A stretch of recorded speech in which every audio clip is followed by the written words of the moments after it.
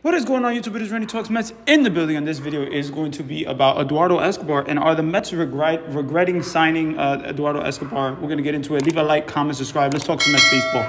Eduardo Escobar, one of the most talented signings that the Mets signed this offseason. Definitely 2 years, not a lot of money. Eduardo Escobar, a guy, that they needed a position. They needed a third baseman. They needed a guy who can definitely play some third base. And Eduardo Escobar was the perfect fit for the New York Mets. And a lot of people thought Chris Bryant was the perfect fit. But Eduardo Escobar, is a very talented player, guys. 2022, he is hitting .209 with 1 home run and only 24 hits. So this Eduardo Escobar that we're getting in 2022 is not the Eduardo Escobar that the Mets signed. But I'll tell you this.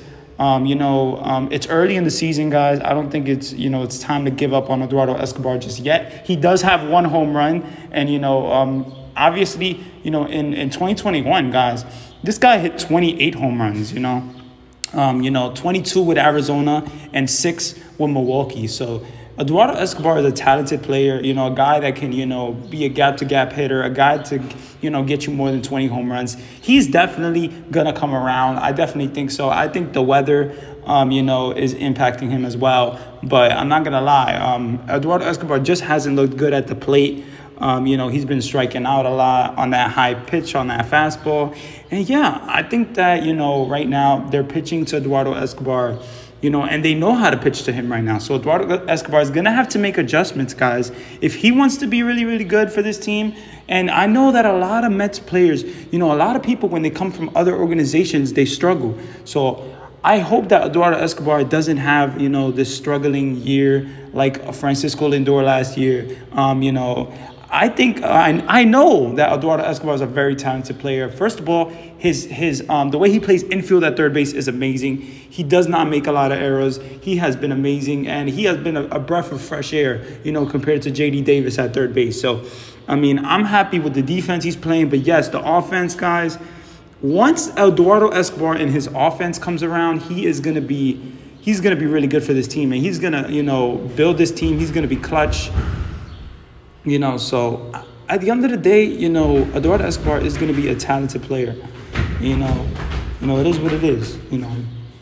Eduardo Escobar is going to be a talented player. And, the Mets just have to give Eduardo Escobar a chance. I know that he can do better. I know that he can. He's proven it throughout the seasons. This guy is a 28 home run hitter, 30 home run hitter, so this guy has talent, okay? This guy has power. This guy has gap-to-gap hitting, clutch hitting. So it's not like Eduardo Escobar has not done this before. So he's proven many seasons of baseball to be a really good player. And, maybe not the highest average hitter, I'll tell you that. But I say 270, 280 is good with me with 20-something home runs. And, I want more RBIs. I want at least probably 80 to 90 RBIs, because that's what the Mets signed him for. They signed him to drive in runs. They signed him to play really good defense, and they signed him to be a bridge, guy to Brett Beatty or Mark Vientos, who's the next third baseman prospects that's coming up soon. So Eduardo Escobar, guys, he can do better. I know that he can. He just has to, be comfortable, get comfortable with New York, and also, just stay confident and, not lose confidence and try not striking out a lot. So Eduardo Escobar in the beginning of the season, guys, he was tearing it up. And he just recently has struggled so much, and his batting average is all the way in 209. So not a very impressive batting average at all, guys. Let me know what you guys think about Eduardo Escobar. But I'll tell you this, guys. Let's not lose hope on Eduardo Escobar, okay? Let's not lose hope. Let's wait till the weather gets a little bit better.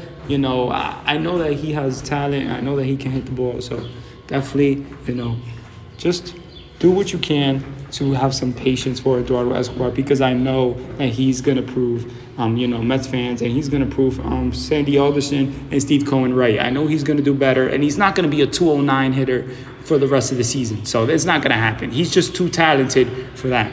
But yeah, guys, let me know what you guys think about Eduardo Escobar. What are you seeing from Eduardo Escobar? Do you think that he is a lost cause? Let me know. But yeah, leave a like, comment, subscribe. And yeah, it's been Randy Talks Mets, and I'm out of here.